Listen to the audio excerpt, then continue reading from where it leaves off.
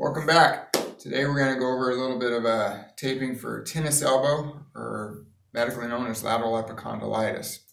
I've got my good friend Billy Joe Jim Bob here, and we're going to work on his elbow here, right? This little knob that you can feel, probably not be able to see, but feel right there is your lateral epicondyle.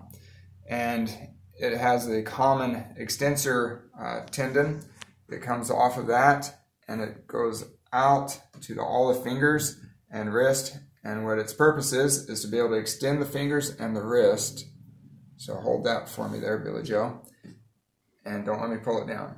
And you see the massive muscle tension that's occurring there, and that's all the tendons that are coming right back to this bony prominence, lateral epicondyle. Good and relaxed. And with overuse, that can cause damage, strain, and micro tearing, and a lot of inflammation.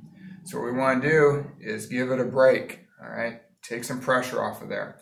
So what I'm going to do is show you a tape job today to help provide that. Halloween's coming up, so I thought orange would be nice and appropriate. Unless you're watching this in July, then forget it, I just like orange. So we're going to measure it from just above the lateral epicondyle down to the wrist, a little bit beyond. It's always better to overcut than to undercut, because you can always take some away. You round the edges like we always do. And I'm going to make a little donut hole here to go over that bony prominence.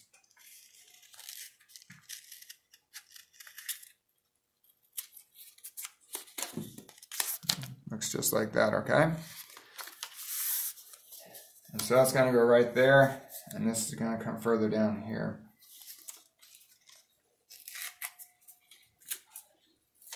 Again, you try to not touch the tape.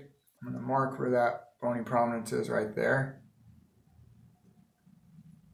Covers right about that, okay? So this tape is going to go right over the top of that. And you want to put the wrist on stretch.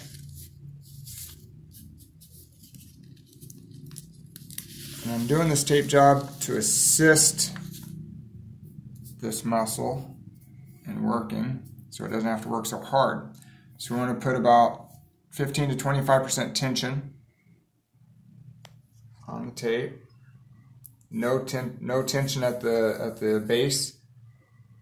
15 to 25% through the target zone, and then again no tension on the end right there. And you rub it to activate the glue.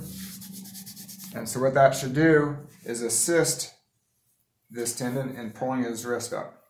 Okay, take some pressure off it. I'm also going to do another corrective taping on there. More of a mechanical correction, so this one's going to be about a 50% tension.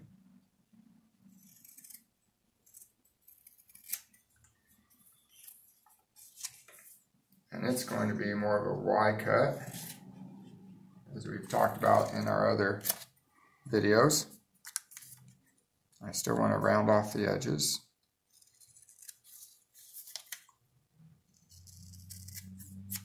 Okay. And you tear each tail separately. Take the base off. And most people have heard of tennis elbow straps. You usually want to apply those just about 1 inch below the bony prominence right there to make the tension of the region of pull from that tendon here where my thumb is, and take the pressure off of that. This tape is going to try to assist with that.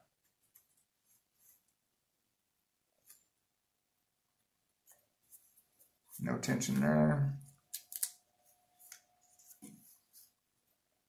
About a 50%, so I go 100 and I back off about halfway.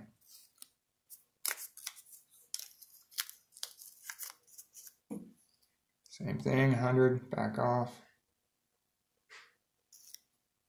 And no tension on the tail. Okay, there you have it.